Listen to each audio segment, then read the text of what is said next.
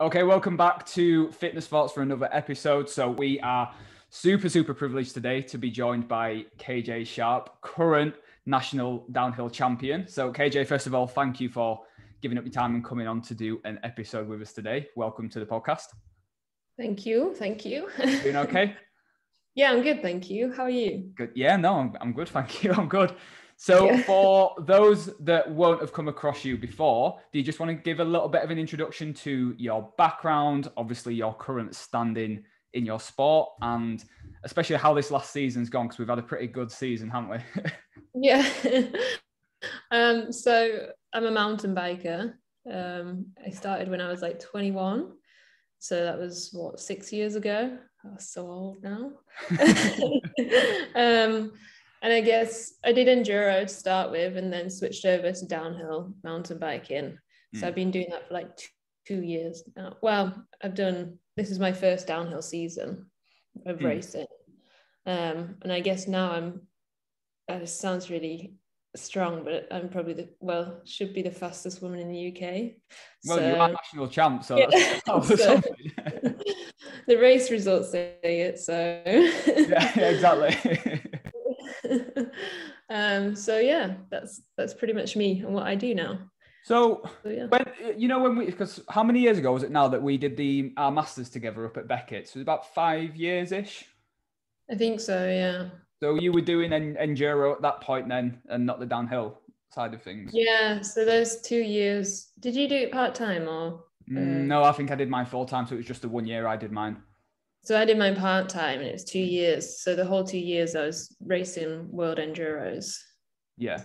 Wow. So it was too much. It was, yeah, it is a lot. So yeah. What caused that sort of switch to the downhill from the enduro? What's the difference between the two, just for people that won't know?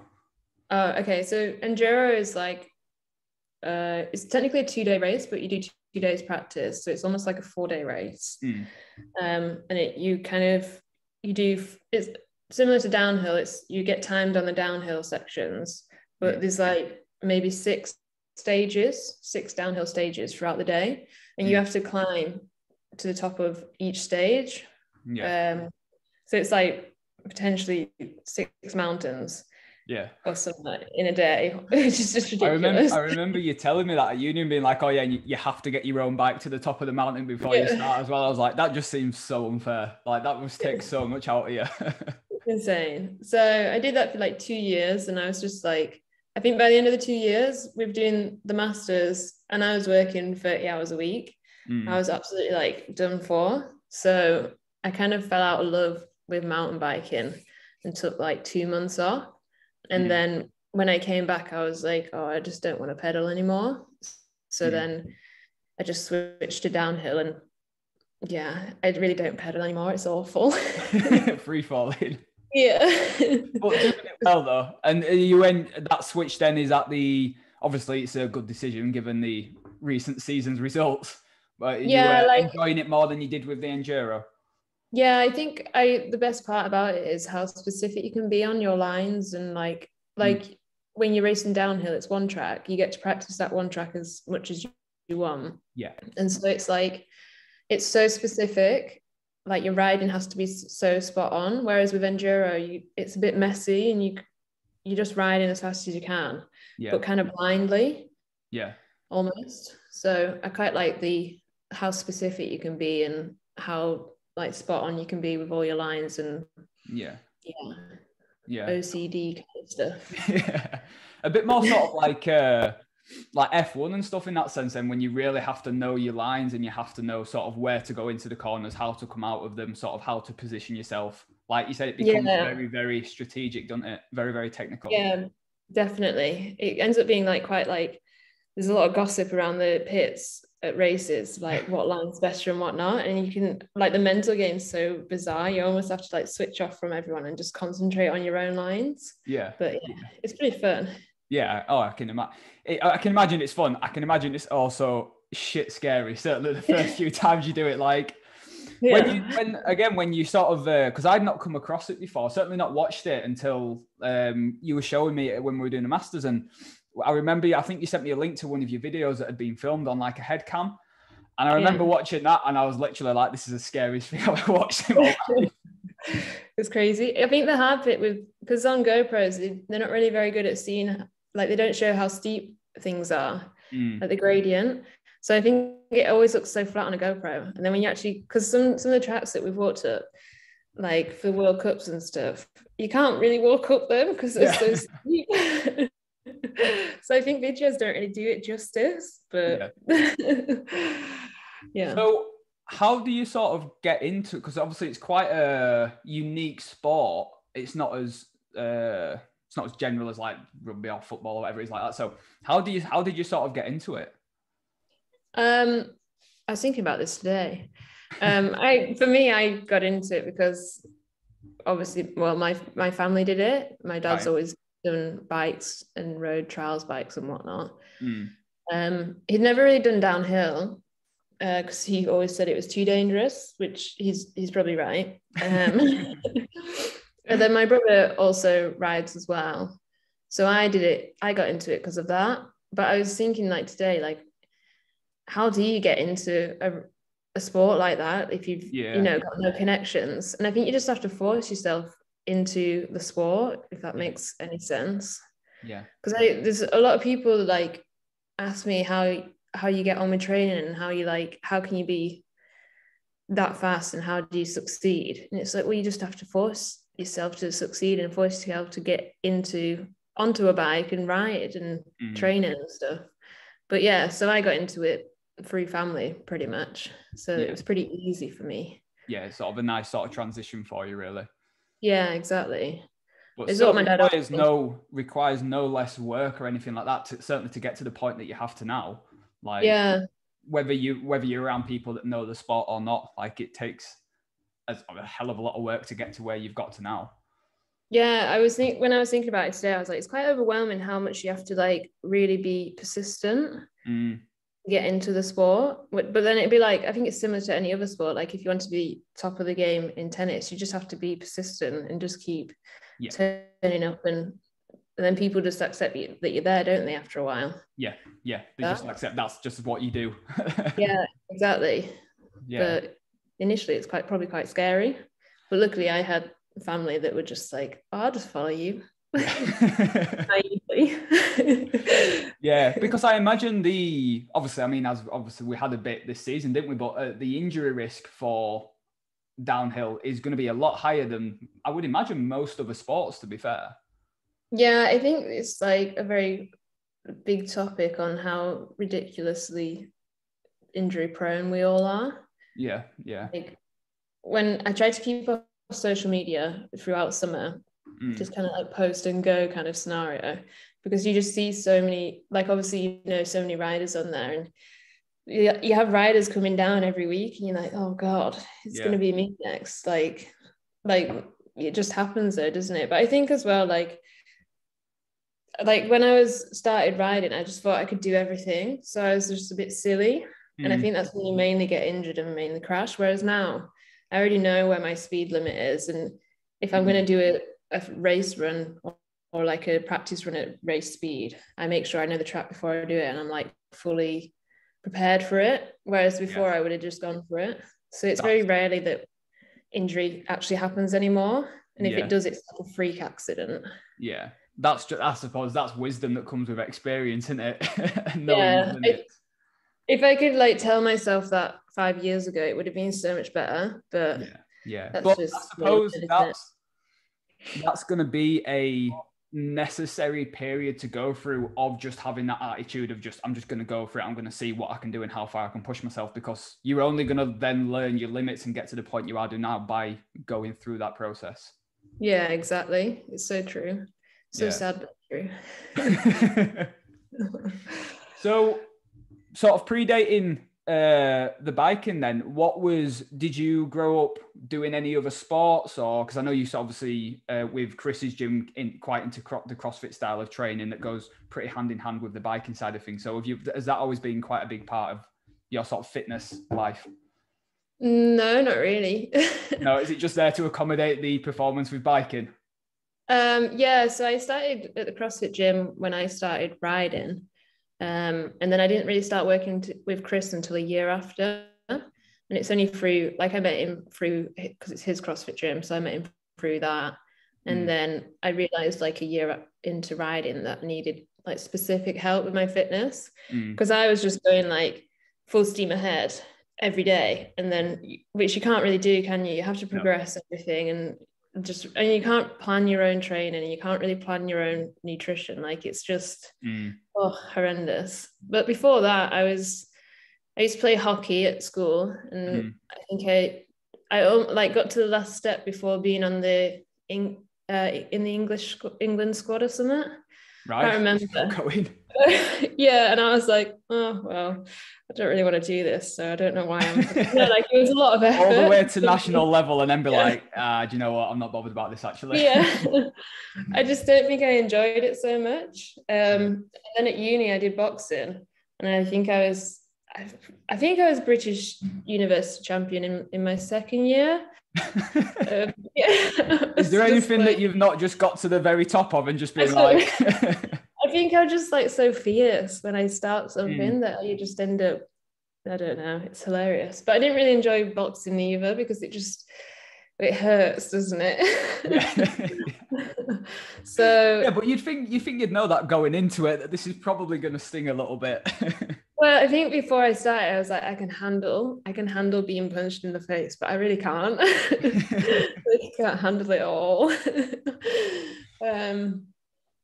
So then I finished uni, and all those sports weren't really on, like I have to, if I wanted to play hockey, I'd have to drive to Leeds, and it wasn't on my doorstep.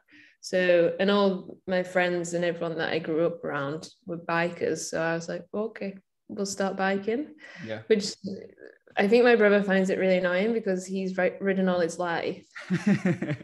And like, she's already faster. It's so annoying. What is wrong with her? And I think when he was growing up, he had dreams to be like a downhill champ and whatnot. Yeah. And just like, damn it. That's okay. You can be the smug one around the table at Christmas dinner this year, then be like, right, how's everyone year's gone? Yeah, literally. It must be. I mean, obviously there'll be a level of, maybe not jealousy, but obviously envy with that. But he must also be incredibly sort of proud as well. Oh yeah, it's just sibling rivalry. That's all it is. There's things that he can do that I'm like, damn it. Yeah, do you know? I think it's the younger sibling thing though. Like, I think younger siblings tend to outperform older siblings, and I think it's just that drive to want to prove yourself to your older siblings and want to outdo them. I think so, and I think as well, like when you're growing up, like there's like when I was riding with Sam and my dad when I first started, they were obviously really like way more better than I was. So you have to just keep up with them. So you learn so much quicker, don't you? Yeah. So, yeah. So it was interesting what you, just taking it back a second, you mentioned about obviously not doing your own training and your own programming. And I was having this conversation with someone the other day who's a coach themselves, because you as well do coach on the side and do help people from is it just a nutritional basis that you work with people on, or is it both nutrition and training? Both. I prefer the nutrition, but I do both. Yeah. And because I've had the exact same thing, and it's the exact reason I got my own coach for my own training in the first place, is that you just tend to find that when you are working with people on those areas and you're helping people with their nutrition and their training, like your own stuff just gets pushed to the back completely, doesn't it? Yeah, it does. It did for me. I guess it does, but also like I felt like when I was planning my own training, and own nutrition, I was so overcomplicating it. Like it was just ridiculous, and then I didn't stick to it either. Yeah. So that was sort of similar for me. I was never, when I was doing my own, I was never not eating well. I was never didn't have a goal, or I was never not going to the gym or training, but it was very much just, I was either not being specific enough, and I was just like, I haven't got time this week, I'll just go through the motions, do what I need to do. Or I'd be over analyzing it and second guessing everything. And it just got to the point, I was like, do you know what? I just want someone else to take charge of this, and then I can just be told what to do and just crack on with it. It's literally so much easier, isn't it? Yeah. It's so good. Yeah. And I think it works well that you've obviously got Chris for the S&C side of things, and then obviously myself with the nutrition, that you can literally just be like, right, what do I need from you? What are we doing here? And you can get on with it straight away, and just purely focus on the biking side of things. It literally is like that in all aspects though. Like even I see a physio, Fee, I think you know her. Yes. I started seeing her since my shoulder injury. Yeah. And it's similar with her. She just tells me what to do and I do it. And that's that. I don't need to know why I'm doing it or like overcomplicate it or anything. It's just literally like, okay, that's what she's telling me to do. I'll do that. Yeah, and just get on with it. It works. That's actually credit to Fee, because that's worked really well, really quickly, hasn't it? We were talking about the evolution. Yeah, she's so good. I think she was a bit like, I think a lot of the time, like physio, when you're a physio, a lot of people just don't do the exercises, do they? Yeah. So when I came back, so when I came back like 2 weeks later, she was like, oh, it actually worked. Like, that's right. I was like, well, I've done it every day. Yeah, I have that because obviously with Fee and then my other half Sophie working for Regen that Fee also works for, so I sort of speak to the guys in that physio practice quite a lot, and they all just say the same thing, like you'll get the same people coming back with the same complaints like every other month, and it's like, well, have you done your rehab? And they're like, oh, well, I it started to feel better, so I stopped, or I never started it in the first place. It's like, well, what do you expect? Yeah, like this week I saw her yesterday, and she was like, I don't even think we need to look at your shoulders this week. She was like, we could probably just like sort your legs out, and just like obviously after all the squatting and we're doing. So but yeah, it's the same with nutrition, isn't it? It's like whatever you tell me to do, I'm like, okay, we'll do it. Don't ask questions, just do it. You just get on with it. And that's obviously that's where your athlete mindset comes into it, and it'll be big part of the reason why you are so successful with the downhill stuff, why you have been successful with hockey and boxing, is you are very much just okay, this is what we need to do and let's just get on with it and get it done. Yeah, literally. There's no point in overcomplicating it. It just gets too much and then you give up, won't you? Yeah, exactly. So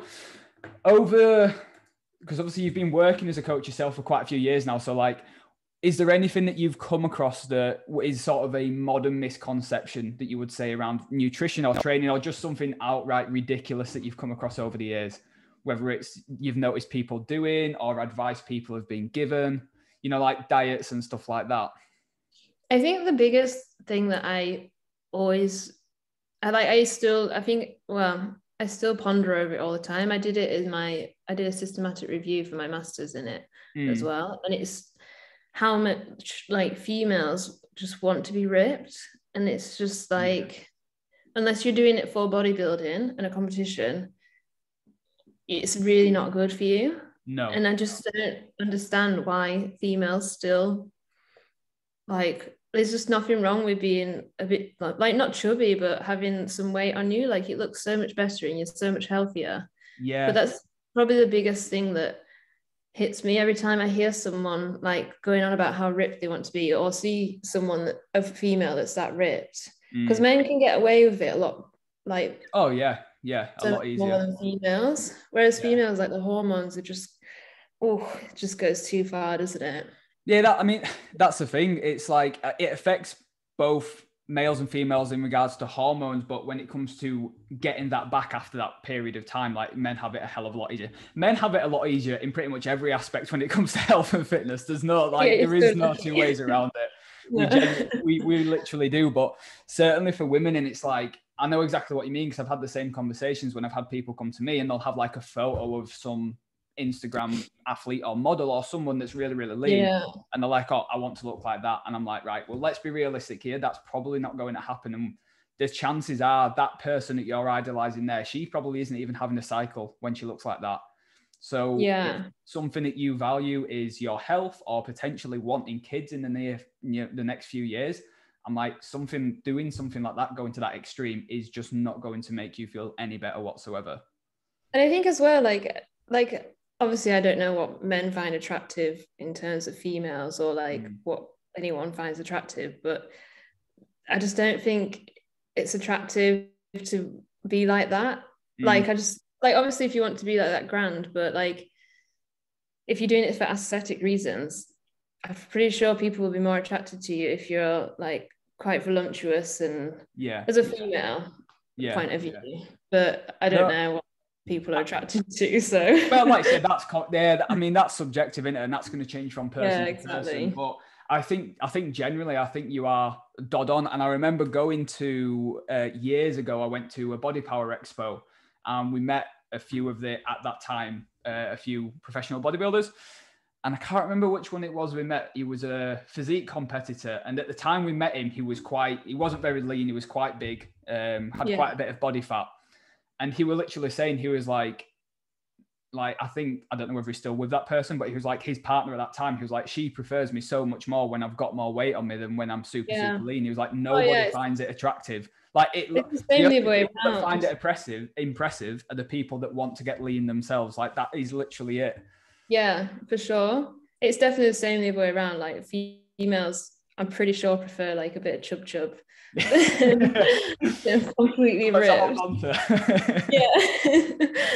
Well, just like meals are more interesting then as well. Imagine having a ripped diet all the time. Oh, it'd be so stressful. Oh yeah, and it's boring. And it's like, because obviously I've done that a couple of times, and like I enjoy doing that process for the challenge of doing it, and just for like to set myself mini goals every now and again. But it is in no way sustainable whatsoever. It's not enjoyable. I think like the way you do it is like, afterwards you program yourself to make sure that you're being as healthy as possible to get back to normal. Whereas a lot of people just want to get to be ripped and then they don't know what to do after that. And it just, that's the part where it's like, oh God, it could go really wrong here from here onwards. It needs to be like properly programmed and whatnot. But 100%, because once you get to that position of being super lean, your body's in such a sensitive position to regain body fat quickly because it has been deprived for so long.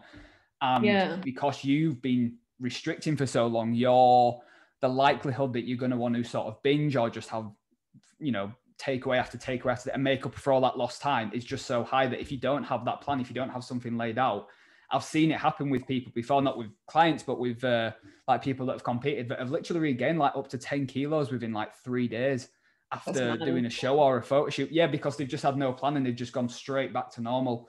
And there definitely does need to be a degree of, so I always say to people, if I take anyone on and they want to do a photo shoot, for example, like I'm all for doing that, but it's very much like, this is what it's going to take.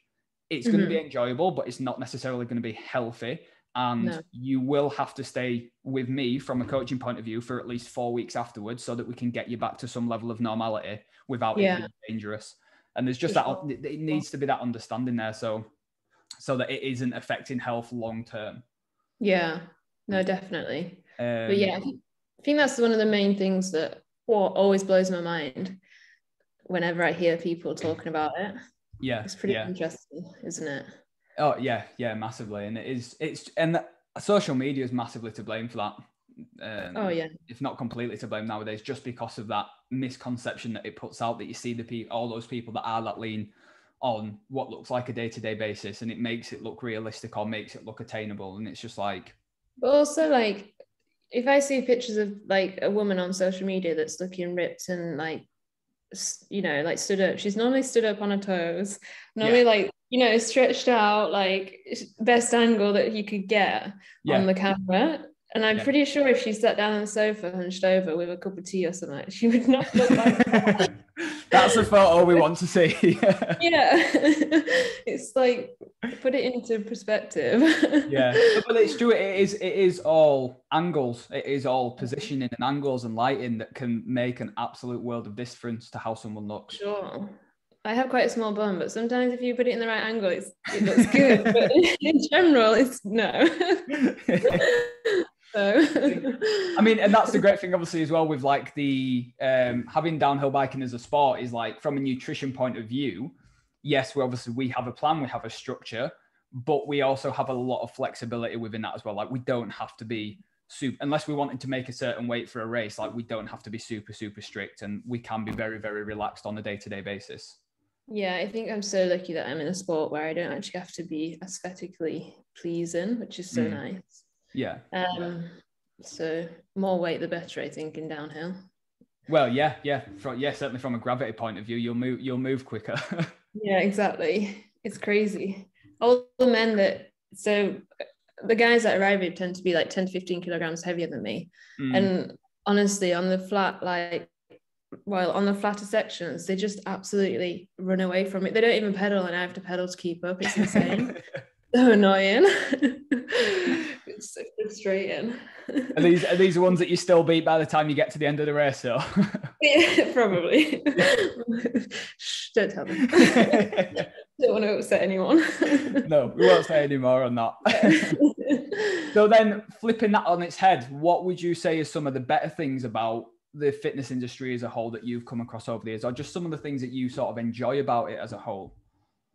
I think like, so I go to a CrossFit gym. So I think the community of that is, because before I used to just go to a general gym, and I think it's quite scary going to a gym on your own, isn't it? Yeah. It can, certainly if you're not used to it, it can be very intimidating. Yeah, and it's really hard to meet people as well. Like I've used to go to the gym at uni all the time. Well, not all the time, but pretty much most days. And I don't think I made one friend. And that was over like 3 years. And I don't think I made one friend from the gym, which is just like, it's a uni. Everyone socializes at uni. Yeah, it's bizarre, isn't it? Because if you compare that to like a CrossFit gym, you get to know like pretty much everyone within the first few weeks. And everyone just speaks to you. Like even today, like I've been to that gym for 4 years now, and even today I met new people, and I was like it's so sociable, which is nice. So I think that's what I like about the fitness industry. Like it's a good way of socializing without having to get like drunk or going out till early hours of the morning. So that's quite nice, really. Yeah, 100. Yeah. I agree with that completely, because it's finding those people that you've got that common ground with, and that you can sort of relate to, and you're all sort of, whether it might be a slightly different goal, but you're all working towards a similar thing. Exactly. And like you said, you're not then forced to go out drinking or whatever it is, just to sort of socialize and have that sense of community. Yeah, exactly. I think it's quite nice. Like most people probably aren't like this, but I'm quite a loner. So it's quite nice to be like, okay, that's socializing for today done. Tick. Yeah. Now I can go home and be alone again. No, I get what you mean with that a lot, because any of my mates would say it to me as well. Like I am not a sociable person at all. Like I'll see them maybe once every 3 months at the minute, maybe 3 or 4 months, which is nothing at all. And it's not because I don't want to see them, because I love it. I love spending time with them, seeing them as much as I can. But it's because generally what it tends to happen is meeting at a pub or going out for a meal or going out for a drink. Like it doesn't fit into what I tend to do and how I like to tend to spend my time. So it does make me somewhat of a loner when it comes to my group of mates as well. So I get what you mean with that. But there's nothing wrong with that as well. Like obviously everyone's got their own priorities, everyone's got their own lifestyles, and certainly in the case of you, like you are a national level, international level athlete. Like it has to come first. It has to. I think it is. That's the case. So if you are like very focused on your fitness, you are going to have to like, like cut out some of the drinking and cut out going out late at night. Like now that we're back in the off season, I'm really trying hard to make sure I'm in bed by 10:30 every night. So it's like if I go out for a meal on Saturday night, I want to be home by 9:30 and then ready for bed. Which sounds really strict, but I want to be up in the morning to go riding. And I want a fresh morning. It's just, whereas if I was going out, like everyone knows, if you have a bottle of what I did with my 4 weeks off, just drank red wine. There was no chance I was going to have an effective training month. No way. So, well, there were a few holidays and stuff within that as well, so it was well warranted. But you can't train and live a lifestyle like that. No way. Like no.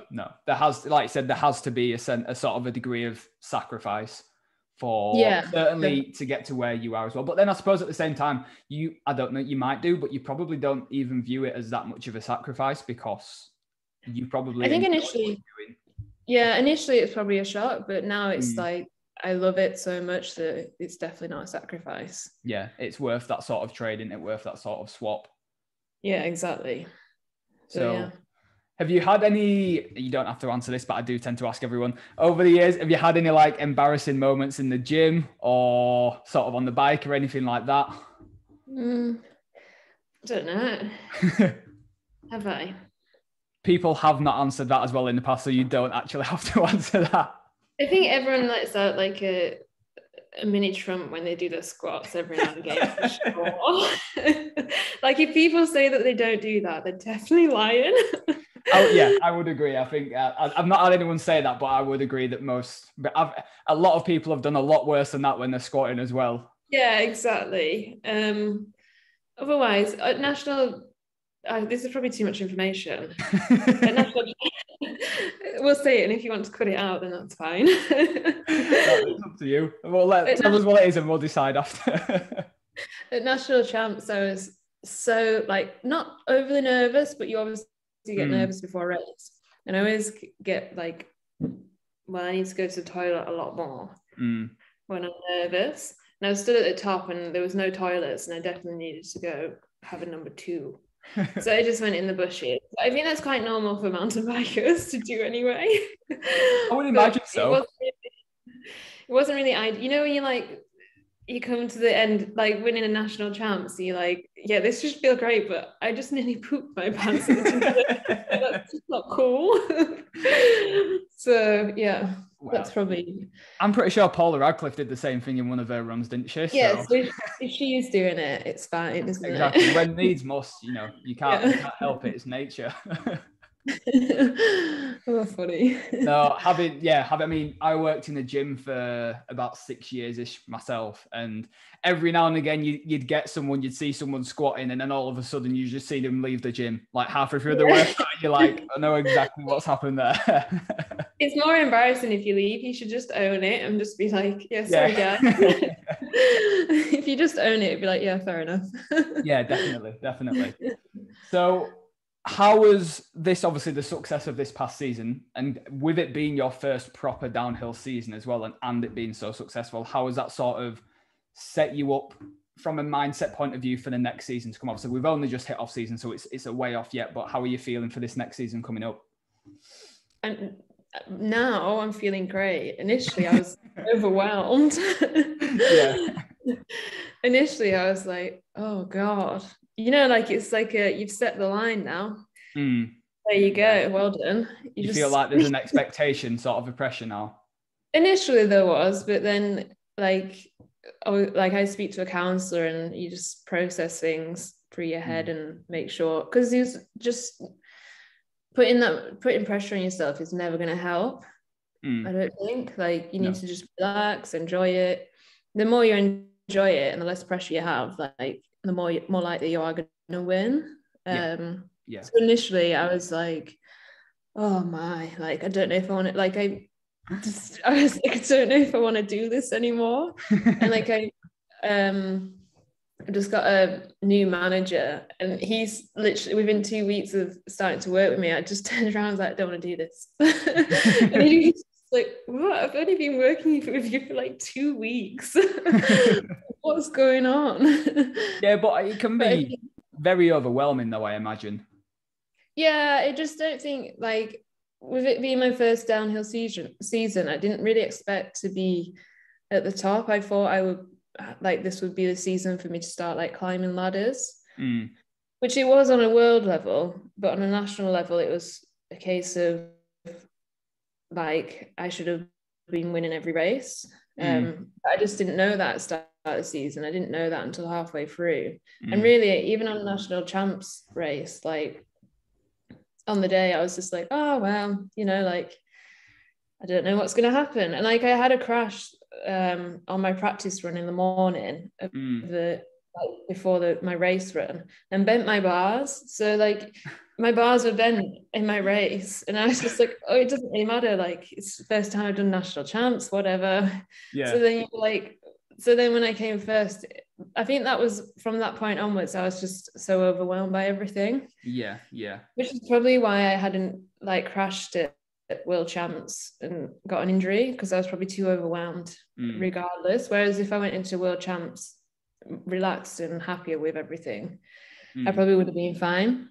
But then I think I just needed that month off to process everything, get my perspectives right, and then I think just starting the off season in the right mindset is like spot on. Yeah, definitely. Going. And I think like as well with obviously like the nationals, with you crashing in the test and sort of bending your handlebars, did you potentially go into that race and being like, well, obviously it was the first one, but sort of being like, well, my bars are sort of bent, so I'm not expecting anything here anyway, so we'll just go and see what I can do? I was actually a bit like, I can't push it too hard because it could, like, once your bars are bent, you could easily snap them. Yeah. And then like 10 seconds before my run, I was like, I don't care. Like, here we go. Just go for it. And just went for it. And I was like, if they snap, they snap. Like, at least I know I've tried. Yeah. So luckily they didn't snap, which was nice. Yeah. They went straight in the bin. But I think it's just taking that pressure off yourself. And that's just going to come with experience, though. Like I said, it's the first season. Like, it's just going to be experience and getting used to it and just work. I suppose sort of learning how you deal best with that sort of stuff, really. Yeah. I think the main lesson is to make sure I've got a spare handlebar. Like, more for me. Yeah, definitely. But yeah, it's all a learning process, isn't it? Yeah, massively. Yeah, it's massively a learning process. Like you said, with each season, you're just going to get more and more experience, and you're going to get more and more confidence and be happier and happier. It's certainly going to be a exciting season ahead to see what goes on. Yeah, fingers crossed. Yeah. Need to get stronger squats first, but yeah. Yeah. So, well, that's what the off season's for, isn't it? We'll start building that up again. Yeah, definitely. Because we are 2 weeks in now, aren't we? 2 weeks into the off season. Yeah. How have you found the transition back into that from a training point of view? Ooh. So last Thursday, so I started last Monday, like 1st of November. And last Thursday, I woke up like, I just don't know if I can make it to the end of these 6 months. Like, I could hardly walk. It was awful. And I went to the physio, and she was like, because normally when I like get to hers, she moves all my arms to make sure that we've got all like range of movements, and it's all spot on. She only moved like one arm up to like 90 degrees, and she's like, okay, we'll just do a massage today. But this second week is so much better. Like, today, last week we were squatting, like front squatting about 40 kilograms, just was like super light to start with, and then I think we added like 15 kilograms today, which is just, after a week, is silly, but I think it is just that thing where I'm not as sore as I was last week, and a lot more refreshed. So that's the thing, isn't it? It's just almost that shock to your system again. Your body's just a bit like, we've not been doing this for a while, what's going on? And there is going to be those DOMs for that first week, but especially for someone as conditioned and as well trained as yourself, like, it's going to get back into the swing of it so quickly that it's not a surprise that this week DOMs haven't been half as bad and strength flying up already. No, it's crazy. Last week though, don't want to think about it. I could do pull-ups on the Monday, and I got to Thursday and I couldn't do one, and I had to use like one of those black band things to do them. It's just awful. It's embarrassing, you know. You like, and like the guys were using like 25 kilogram dumbbells to do lunges. And I was like, I'm gonna have to go for 5s. Was that in the actual CrossFit gym then? Was that in one of the classes? Yeah, so Chris has started this 10 a.m. club where we go Monday, Tuesday, Thursday, Friday. And anyone's allowed to join. And he's pretty much, he sets out the training session, and then he like individualizes it to me and my riding. But it's pretty much, he sets it up so we can all do it together, which is kind of cool. Because initially with COVID, I was literally doing every session on my own. Which I don't really know how I was doing it. Again, it's just it's that athlete mindset, isn't it? You just sort of, you don't think about it, you just crack on. You just do it, don't you? Yeah. So it's quite nice to train with people next to you. So that's good. But yeah, it's. I would say, has Chris just expanded out to Ilkley, or is he expanding out to Ilkley with the gym? I'm not sure how much I'm allowed to say. Right, fair. I saw. It was definitely something on social media about Yeah. something in Ilkley coming up. I think that's the idea. Yeah. But that's it. Secrecy at the minute. I just don't, because obviously I'll have lots of information that he's probably told me. Although he tells me things knowing that I'll forget. So, we have whatever's on Instagram is what we can share. Yeah. That's fair enough. No, that was just, that was something that I can't remember when I saw it. I think it was last week. It's something that popped up. So, whatever it is, he's very excited about it. So yeah, that'd be cool. Looking forward to that. Mm-hmm. Okay, so I won't take up any more of your time. We'll leave it there for today. Cool. But thank you very much for coming on. Before you do leave, anyone who wants to follow you, keep up to date with your races and your season progress, where can they find you? I'm only on Instagram, and it's kj.sharp. Nice simple. and easy. That's a nice, easy tag for people to remember. Yeah. Brilliant. So before we go, I always ask this of everyone that comes on. Can you leave someone, or can you leave us with something inspirational? If someone's struggling right now, whether it's to work towards their goals or motivation to train or anything, can you give them some inspirational advice, putting you on the spot right now? I think I would just, if I was talking to myself, I'd be like, just put the cinnamon roll down. If that helps, then there you go. Just put the cinnamon roll down. I love it. That's brilliant. Yeah. Okay, wicked. Good. Right, we'll leave it there then, KJ, and enjoy the rest of your day. Brilliant. Thank you so much. Speak to you soon. Bye.